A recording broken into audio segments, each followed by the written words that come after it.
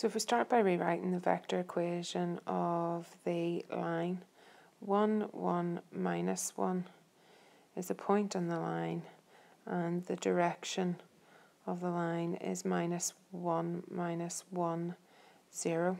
And what I can say straight away is that B is 1, 1, minus 1, so it must lie on the line. So now we need to consider, say I've asked us to show our method, so we say point on the line, and direction. I think they're looking for us to distinguish between the two, and B is the point 1, 1, minus 1. What I can then also notice is there's 0k, so the z coordinate will always be minus 1. So if we consider the points which have a z coordinate of minus 1, and those are C, R, and Q. So C is the point minus 1, 1, minus 1. I can see straight away it's not on the line because it has the same y is unchanged. So that is not on the line.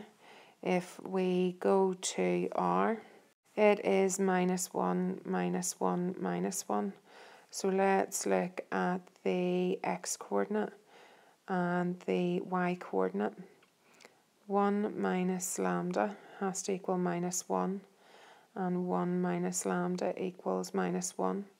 So the x coordinate gives us that lambda equals 2, and the y coordinate equals lambda equals 2. So R lies on the line.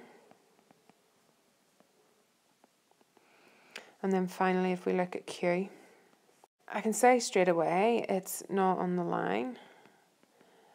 And that's because the line now we know is BR in direction. So if we rewrite this as Cartesian form, then 0x plus y minus z has to equal 0. So the y coordinate has to equal the z coordinate. And if we go back and look at the diagram, we can see that that is true for A, Q,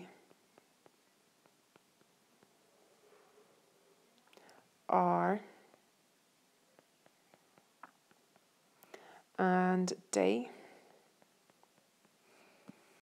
We can see here in the mark scheme, it's quite vague about what they are looking for. So long as you've shown a clear method and full development of your answer and some application of vectors, then you will get the marks.